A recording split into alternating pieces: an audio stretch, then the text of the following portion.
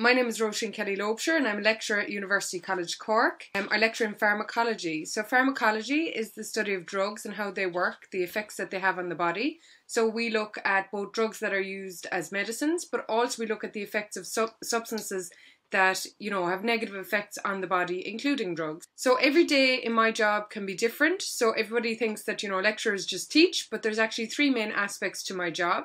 There's teaching, of course, but there's also administration and research. So the administration is a lot of administration to do with teaching, but also administration to do with the general running of the university. There can be administration to do with supervision of postgraduate students as well, and management of staff.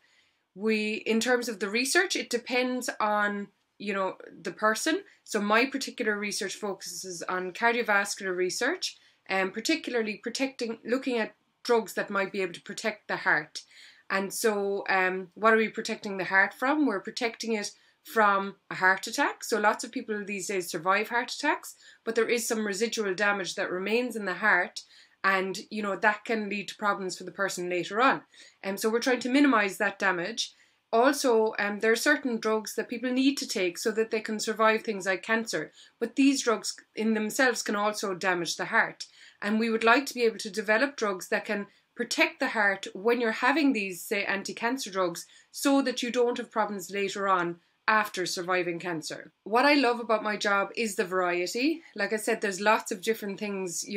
My day is very varied, and I can be doing a lecture in the morning, research in the afternoon, going out to a school doing outreach another day, or indeed at a conference abroad. And one of the things that I really love about my job is that I've gotten to travel a lot with it.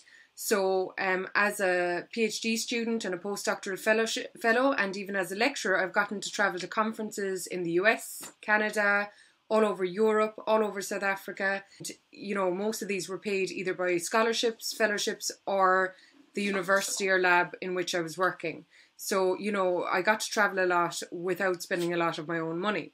I also love working with young people. I feel that it helps to keep me young, and I really enjoy the energy that young people bring into both the lecture theatre and the lab. What don't I like about my job? Okay, so one of the hardest things for me is marking exams, because, obviously we would like everybody to do well, but that's not always the case. How did I get to where I am? Well, I started off doing a Bachelor of Science at UCC, Biological and Chemical Sciences, and then I did a PhD in cardiovascular physiology. And once I finished that, I wanted to travel. I applied for a postdoctoral fellowship at the University of Cape Town in South Africa, and I was awarded that fellowship, and I spent 3 years in that postdoctoral fellowship, and after that started my first lectureship at the University of Cape Town. I lectured there for a further number of years, and then eventually came back to Cork to work as a lecturer here.